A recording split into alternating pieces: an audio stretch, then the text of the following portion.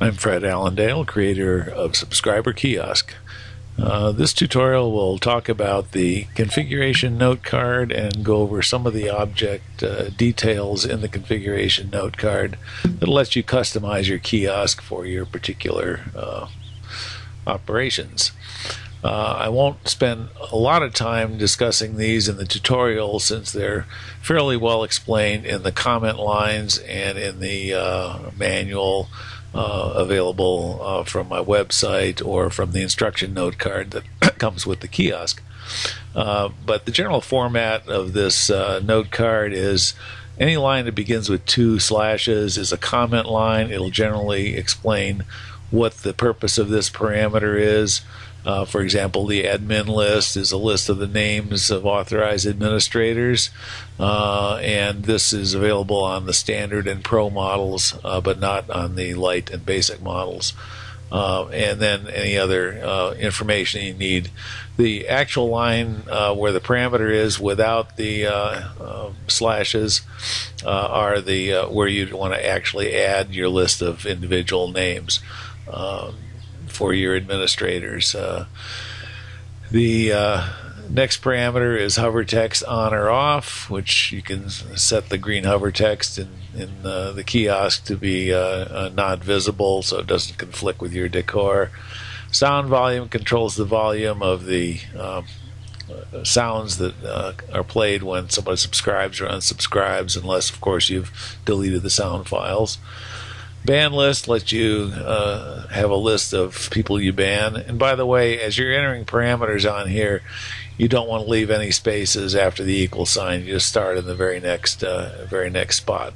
And if you have a list of names, like in the case of admin list, you would separate them by with commas. And then the associated with the ban list is a message that you would want to send to somebody when they try and subscribe or unsubscribe if they're on the ban list. The sysbox links the master kiosk to an accessory that's sold separately called a sysbox or storage, send item storage box. And it basically, when you send something from the kiosk, that item, when it's done sending, goes into the sysbox, and it's a place where people can come back to your kiosk and get items that were previously sent if they're members of the of your group. The sub unsub IM address parameter lets you specify if you want to have an IM sent to you anytime someone subscribes or unsubscribes. The sub unsub EM address is a similar function, but it will send you an email of the transaction log. In this case, rather than if you set it to it looks at the next parameter, this sub unsub EM max, to decide when to send you a list of subscribers. So if it's set to 0, it'll report each new transaction individually to you in a separate email. If you set it to a very large number, say all 9s, it will only report when the maximum email size is reached, which is probably about 20 or 30 subscribers that will fit into a single email. If you set it to some other number, then it will, at whatever number of hours you specify, it will send you a list of what the transactions were since the last email it sent you. Or if there are so many transactions that it fills up before that time, then it will send you the email separately. And these two parameters are then useful to set up incremental backups, where between your full backups you will get emails of groups of transactions, and you could in theory reconstruct your total list by adding those email reports, the contents of them, to a note card and supplementing your latest full backup. Auto update check lets you specify a time interval where it can check with my server automatically for updates. I recommend probably no more than once a week or so, maybe once a month, checking on that. Saves you from doing the manual check. The input channel, there are some functions that require input in chat.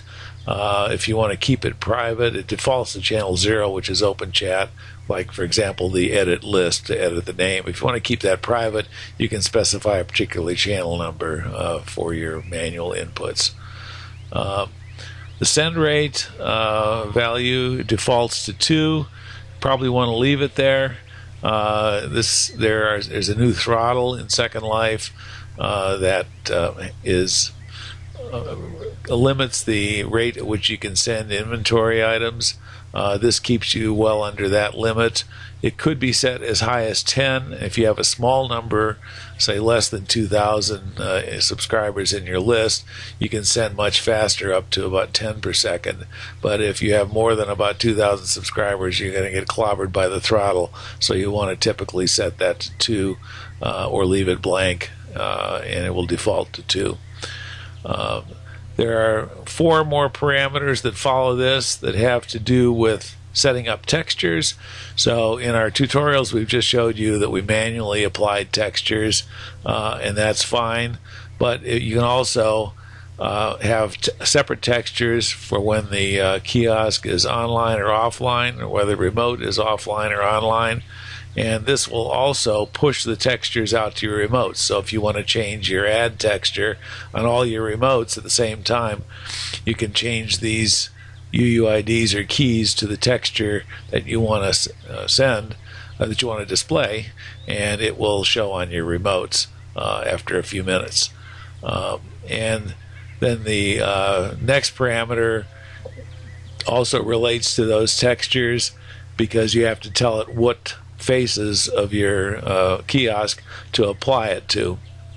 If you leave these lines commented out, then it won't apply any textures or won't push any textures. But if you have it specified in terms of the faces to apply it to, then it will push those textures that you have specified here out to your remote and apply it to your master kiosk as well. And there is a separate utility script that I provide that describes what the texture face numbers are. So you can drop that script in there and touch a particular face of your kiosk. In the case of the default kiosk that I send, those are the face numbers that things are applied to. It's actually the face number and the link number. But if you've customized your own kiosk design, you may have to put different numbers in here if the faces are different, and so that script lets you determine what numerical face values are. Archive controller is used to specify a link to another item that I have, which is a archive controller for linking multiple masters together and sending items out to an unlimited list. Since masters are limited to 10,000 subscribers, this archive controller will link multiple masters together. The next 4 parameters relate to a built-in sensor function. You can, these are all blank, the sensors are disabled, but if you enable and specify the sensor rate, the range, the dialog you want to display when somebody's detected in a pop-up box, and where you want the list of the 75 most recent visitors sent, and this will pop up when automatically detect people who are within your specified range and prompt them to subscribe to your kiosk, as opposed to them having to actually find the kiosk and subscribe. So they're given the option automatically. This API owners is a special command that is used in the application programming interface. If you have a third-party device that you want to talk to the kiosk and you want to do your own scripting for it, you can use the application interface to the kiosk, and that's where this parameter comes in handy. One hint to remember: sometimes when you drop new items into the kiosk, you'll get a kiosk busy. reply as it's rereading the note card parameters. You can minimize that time by, once you get your note cards configured, you can delete all the blank lines and delete all the comment lines off of here. It makes it a much shorter note card, and it will read much faster. That's a quick overview of the config note card options. The details are all available and described much more fully in the instruction manuals and instruction note cards. And thanks again for purchasing Subscriber Kiosk.